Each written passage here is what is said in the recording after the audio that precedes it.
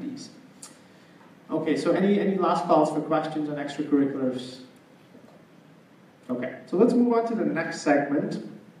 And then this one we won't spend that much of time on. This one's a quick one. It's non-traditional backgrounds and international students, right? Are there any international students here? Okay, so just a couple. Okay, great. So again, I think, you know, the reason why I'm saying we won't spend too much of time on this is because, again, anyone who has a non-science undergrad here? Okay, kinesiology, yeah.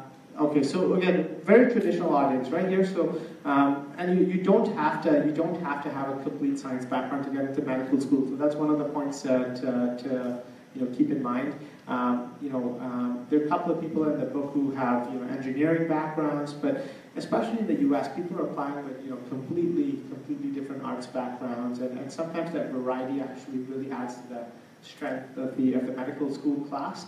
Having said that, don't think you need to go pick something fancy just to get into medical school, right?